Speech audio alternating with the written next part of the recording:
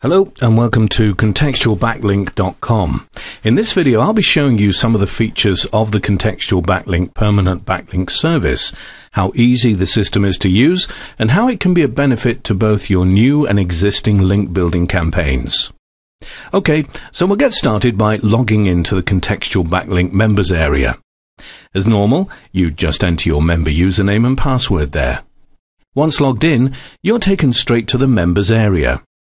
You'll see the main members area has 3 tabs detailing your link building efforts and the backlinks you've created. The Your Posts area is where you'll find all the posts you've created, the backlinks and so on. Your Projects is linked to your posts and is the area you'll create project files with which to better manage your campaigns. And finally, your Link Balancing. You'll find all your link balancing results in this area. As you can see, they're all empty right now, so let's do something about that and add a post by clicking on the Members menu above. So here's the Add Post or Blog Post Submission area. What we do first is to add a title for that post. This can be anywhere from 3 to 10 words long and is the same that your post will be published under. Next, we need to select a category for your post. Choose whichever category fits best. Now, if you need writing for your post, tick this box. I'll cover this area more again later on. If you're providing your own post, you add it to the content area, including your contextual backlinks, of course. Finally, choose the keywords or tags to associate with your post. Now, click Submit, and your post will be sent to the approval queue for submission to the blog network. So now that the post has been submitted, we'll revisit the members area page to see what it looks like. So here we are back at the members area, and you'll see the post we've just made is now showing. If we click the title link, you'll see all the detail you just added in the post itself. Also on the right, you'll notice there's an edit button. We'll come back to that in a second. One thing we haven't done with this post though is to add it to a project. We've not even created a project for that matter, so let's fix that right now. So first of all, we'll click on the Add Project button on the Members menu. This will bring up the Create a New Project page. Projects can be thought of as either files or categories, and their main purpose is to help you manage your campaigns better. Say, for example, you're link building for 3 different websites. If you add each to separate projects, you can view and manage and view each set of links you create in a much more organized way. They're also great if you're running campaigns as an SEO business and need to keep your client reports separate. Adding a project is really very simple. Each project just requires a title.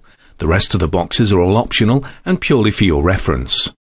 Now that the project has been created, we'll return to the members area and take a look at the Your Projects tab.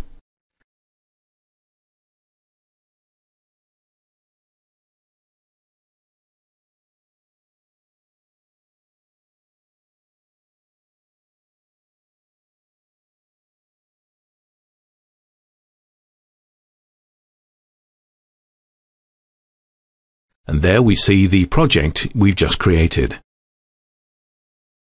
Now we'll go back to the Your Post tab and click that Edit button I mentioned earlier. What we want to do is edit the post and add it to the project we just created. So we're back on the edit screen now, and you've now got a project drop down. If we click it, we can now select the project we just created. So let's select that in there and scroll down to the bottom and update the post. All posts can be edited until they've been published to the network, by the way. Now that we've added the post to the project, let's return to the members area and take a look.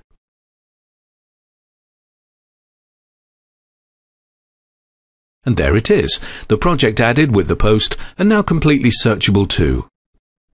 So that's the first post added, and as you see, its status is currently set to pending.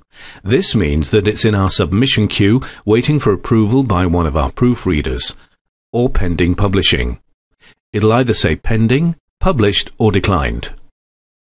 While we're waiting then, we'll create another post, and this time we'll select the project during the post creation. So we go back to the Members menu and select Add Post again. Back on the blog post submission page, we'll first select the project that we're adding this post to. Then, as before, we'll add a title. Select a category for the post. Add our content with our contextual backlinks in place. And finally, we'll choose the keywords, tags we want associating with the post submission on the network, and we click Submit again. Once the post has been submitted, we'll go back to the Members area to take another look.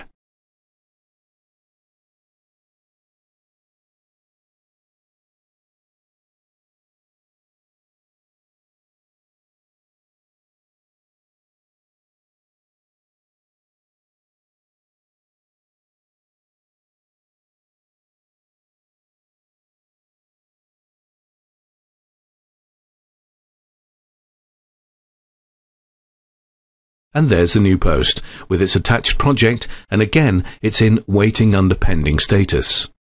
So we'll add one final post, but instead of adding our own content this time, we'll say we need writing for it. Our writing service is available to all members and uses a post token each time you make a writing order.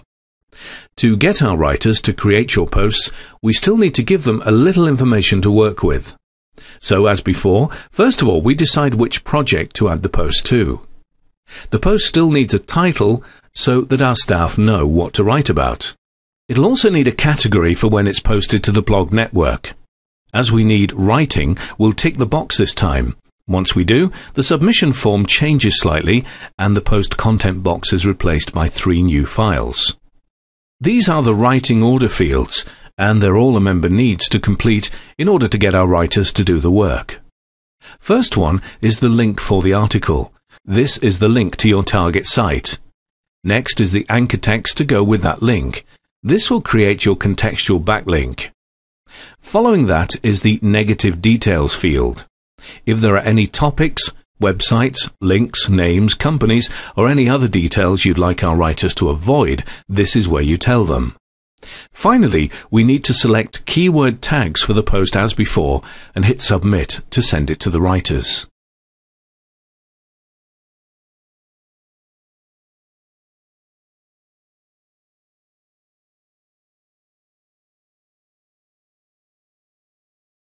And it's submitted. As you can see on the right, the number of posting tokens and writing tokens has dropped from the 10 we initially had at the start. So back to the members area, and as you'll see, all 3 posts are in pending status, and the new post, which requires writing, is also sitting in the queue too.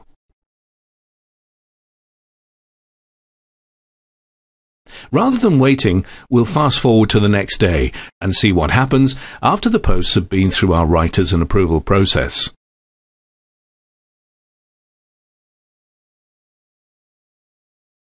So here we are, 24 hours later, logging in again.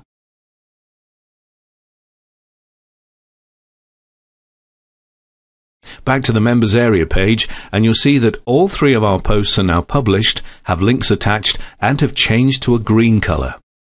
If we click on one of the post titles, we can now see some extra details about the posts, the published link, the page rank of the blog it was published upon, and of course its updated status.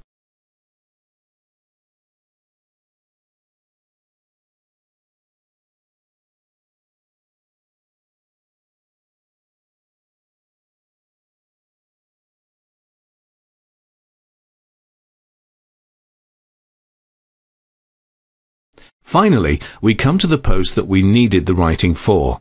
If we click its title, we can see the same published details, plus the content that has been created by our writing staff.